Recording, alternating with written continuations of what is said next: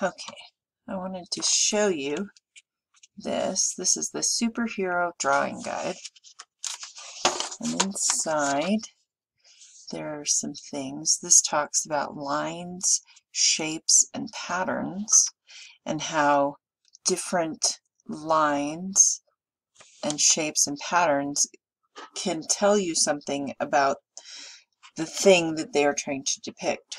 So, for instance, I have curly hair, and a lot of times people will draw my hair with a curlicue line. Okay. Different shapes convey different things. If I were going to be drawing grass, instead of drawing each little tiny blade, sometimes I might just draw a zigzag line across where the ground would be. Okay, so different lines express different things about what it is that you're trying to draw. So keep that in mind.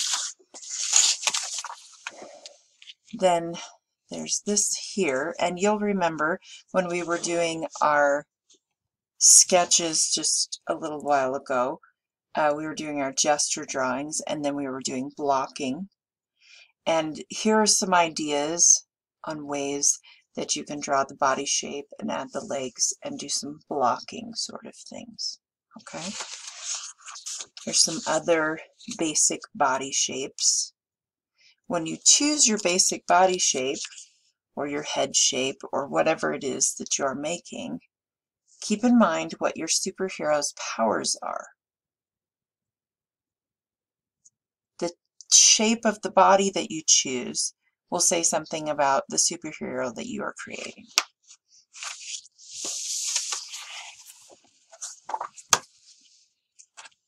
Here's some supervillains. Your superhero is going to have someone that they fight against, someone that is a villain. There's some other basic shapes for coming up with. You can see how this body shape is involved in this character.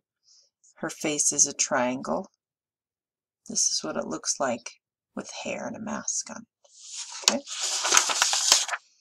Also in this packet, here are some ideas for some faces, different kinds of noses, different ears, eyes, mouth. Okay, these are just suggestions. These are different kinds of hair